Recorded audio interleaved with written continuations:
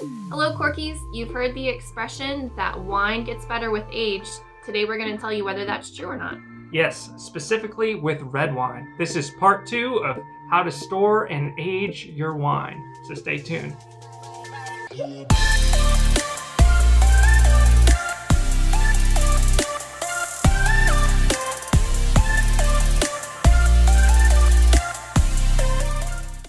Hello everybody, welcome back to Cork and Java. I'm Billy and this is Bryn, and we all know you're supposed to get joy and fascination and even the little things in life that most people take for granted. So here at corkandjava.com, we're here to expand and enrich your experience with all of your favorite beverages through wine and coffee, reviews, and how-tos. So if that sounds interesting, smash that subscribe button down below and hit that little bell so you're notified when our future videos come out. Okay, so people always ask us, what wine should I buy to age, or how can I store this wine for a long time? Most wine that you actually buy, and we covered this in part 1 of our how to store and age wine, most wine isn't meant to be aged for very long or stored for a long time. Most of it's ready to be drank right away, and I'll leave a link either at the end of this video or on the blog if you're reading there about our video of our 7 tips for storing wine. And one of our tips is most wine doesn't need to be stored or aged for very long. But there are a lot of really good benefits to aging red wines for various amounts of time. So the best wine experience is with a wine that's balanced. And what we mean by balanced is it's about equal of fruits and tannins and acidity and alcohol.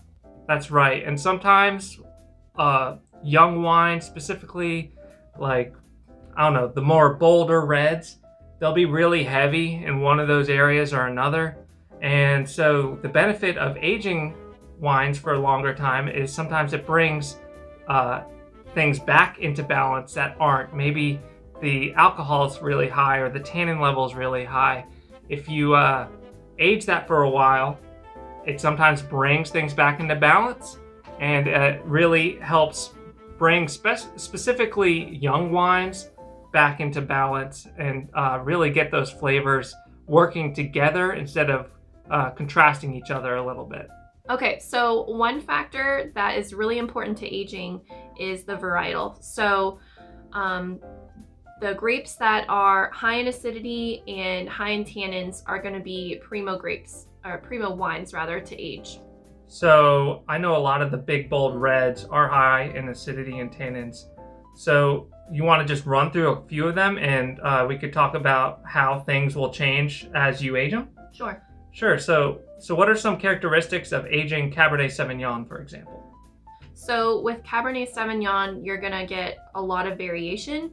So with that, I would look for wines that are deep in color, high acidity, balanced alcohol, and noticeable tannins. So you can, if you're just in the store, maybe read the back of the label so it can give you a description. You know, look in the glass or the bottle to see what color it is, if that helps.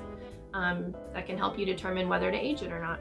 Yeah, and one of the things, a lot of people buy wine in the case, and if you buy wine by the case, you know, try one right when you get it while it's young, and then store the rest in the box in your closet, like we recommend, somewhere dark. It's not going to fluctuate temperature much. That's going to not be super dry climate like a refrigerator. Don't store in the refrigerator. As I said before, make sure you're watching our 7 tips on storing wine before you try to age and make some of the mistakes that we lay out there. But definitely, yeah, if you're buying a case, let some of it age and drink some of it young and take notes and see how it changes over time. It's a really cool experiment to do. Some of your favorite wines you'll notice get worse over time, and some of them really change for the better over time, which is really cool. All right, another great wine to age is Merlot. That's right. You wouldn't think about it because it's typically a lighter grape than Cabernet Sauvignon, but oftentimes they age just as well, or sometimes even better than Cabernet Sauvignons. Characteristics of aging Merlot, sometimes it brings a lot of smokiness to it. Think of like tobacco, like cigar, pipe tobacco notes in there, even some like campfire notes. And a good place to start is Right Bank Bordeaux. It's typically old world kind of taste, a lot of more dirt and leaves and a lot of less of the fruit notes to it. And as you age it out, it really mellows that out and brings a lot of smokiness to the Right Bank Bordeaux Merlots. All right, so what are some other varietals that are good to age? Yeah, I would look at the Rioja region and get some like Tempranillo, because that is a great, one of the best red grapes to age longer term, as well as Sangiovese is a really wonderful grape.